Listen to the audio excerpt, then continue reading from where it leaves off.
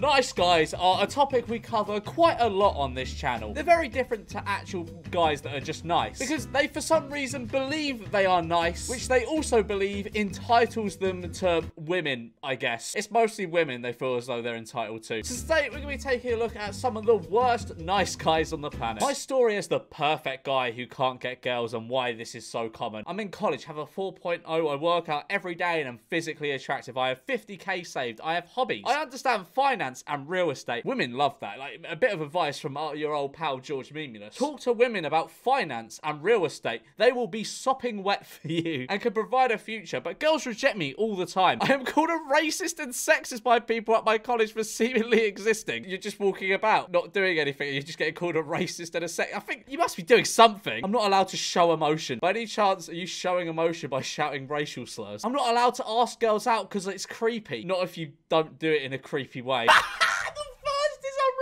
I'm desperate as fuck for your white females. Other females need to pay me to be in the same sheet/hot tub with me, but I can pay you old blondes $40 an hour. I don't think anyone's going to be taking you up on that offer, pal. I need some females in my life, bro. I'm probably ugly as fuck and trying to convince myself I'm attractive because I've never even had a girl best friend. I wonder why. Maybe it's because you're weird. Maybe a cute white chick pities me one day and gets with me. Oh, brother. Don't mind me, just your desperate, conventionally attractive Indian scat and cute blonde white females that I can give exclusive free hot tub access to with me for my 21st in LA. Fuck, exclusive? Free? Oh, the white females, they will dawn upon your house. If I'm getting to know a girl at a party, bar, nightclub, or festival and wish to hook up with them, how cute would it be if I pulled out a panty from my pocket and gave it to them, followed by saying, I expect to see you wearing that tonight? I think that is just a fast track onto the sex offenders register. I just recently started coming to this location for the cute goth girl who works here. Turns out she's a total bitch. Ignored me for an hour even though I was standing by the register the entire time. She blew off every attempt to try and get to know about her. Maybe because she's working. Maybe because she's at work. Maybe because she don't want to be bothered by losers like you. Like, if you want to drop some game, try and drop some game. But maybe if she shows that she's not interested after the first attempt, just leave it. Don't stand there for a fucking hour. I ended up having to buy something I didn't even want to get her to even have a conversation with me. And then I felt like I was being rushed out the door. She needs to work on being more attentive to people who are just trying to be nice to her and not just giving all her attention to people buying something right there and then. That's her job. I'm not interested. Looks at you firmly. I'll give you one more chance. I know you're tired of normal men, right? Bite slip.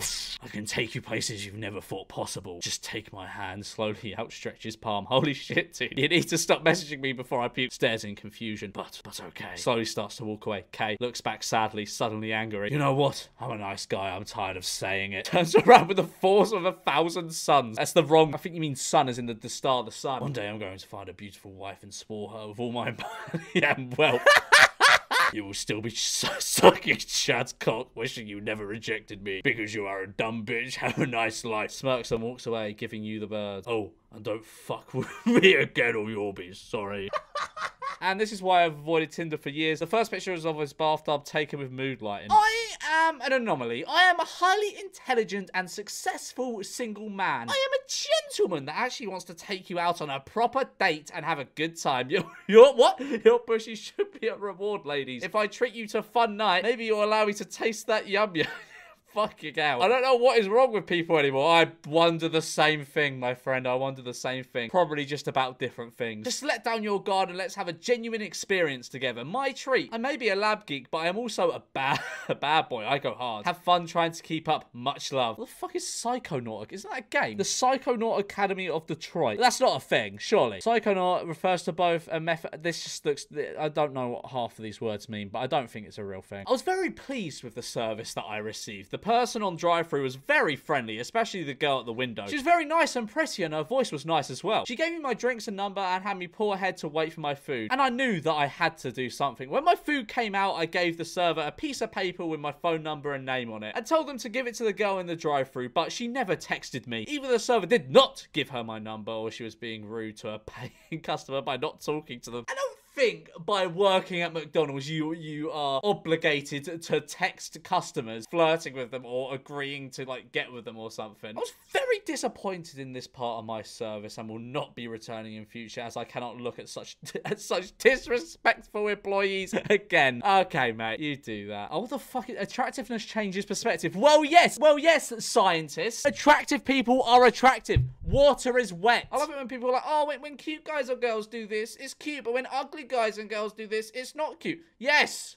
Yes! Oh, fucking hell. Male 24. I want a submissive wife who will obey me and who I can control. So I'm socially awkward and introverted. I would never have gathered that from the title of this post. I have never had a girlfriend or anything. Once again, I am shocked. But there's nothing I want more than a woman who will obey me. I'm a hard-working man who wants to provide. But I want the woman I'm with to bear my children. I want to make her wear clothes which I think will make her look sexy. I want steak and blowjobs. I want her to worship me. And I will touch her whenever I feel like it, even if we are out... What the fuck is this next bit? I thought that bit was about what? I struggle with women, but lately I've been having thoughts of kidnapping a woman, brainwashing her, and turning her into my perfect wife. Someone needs to track down this fellow's IP address and send the police to his house, I think. I'd like to come home from work on a Friday and see my submissive wife along with our beautiful kids. Also, I want at least 4 kids minimum. In fact, I will push her to have as many kids as possible. I cannot fathom how you have never had a girlfriend before. You seem like such a nice guy. Now taking applications for a girlfriend, you must be 1, female, aged 16 to 23. Japanese? Exceptions will be made for white girls if small and skinny, and then in all caps, no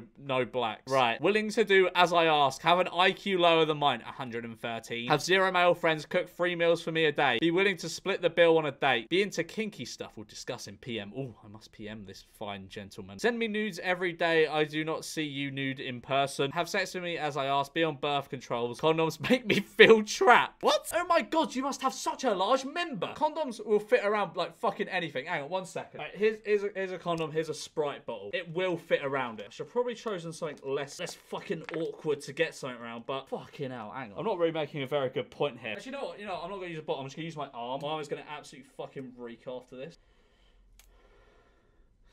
This is fun. How's your day going? Yeah, brother, your dick, being realistic, is not bigger than my forearm. I could spread my fingers. Your dick is not that big, brother. Ideally, not have a job. Why? If anything for me, that's a red flag. But I like having someone that wants to work and wants to find a job and is like proactive in that kind of thing. So why would you not want someone to not have a job? That's weird. Install a tracking app on your phone so that I know tour location at all points. Very sane. Some Redditor messages me defending Andrew Tate after I commented that he's a misogynist. You need to understand that you cannot judge somebody's character from 6-second clips that have been cut up from hour-long discussions. You listen to the hour-long discussions, and more often than not, it doesn't really add all that much. He's never said men can beat women. That is simply not true. And his point about men cheating is that when a woman is with a certain level of high-value male who, because of their value, have lots of options, they cannot expect that man to be completely loyal to them and never explore the options he has. He never said all men can cheat. He did. He did. There's a very famous clip of it on the internet. So a woman can't go around fucking people and pretend it's the same as a man running around fucking people. It's absolutely not the same. If I have a woman who I truly love and I go out and fuck and I come back to her and I don't care about her and I only love my girl, that's not cheating.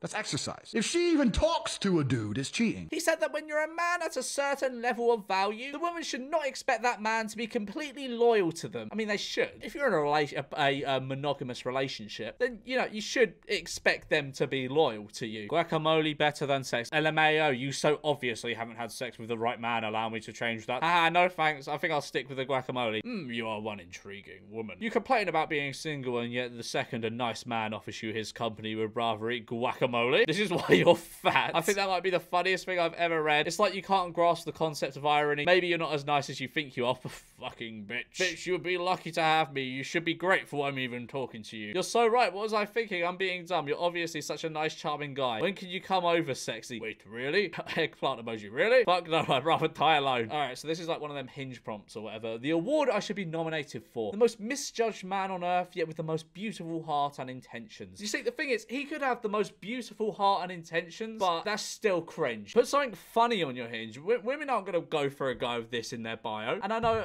nice guys might listen to that and go, oh, so you're right. You nice guys do finish last. No, people that post shit like this do. Zero game. Met this guy once months ago for about 45 minutes. Good morning. How's my baby's tight, wet pussy? Oh, I always get excited when I get a notification on here, but then I realize it's you and don't feel special. I randomly message 20 different girls daily. Are you bi into girls? So I'm not the only one you harass. That's disturbing. Oh, fuck off. Nobody's harassing your old, fat, ugly ass. I'm blocking you.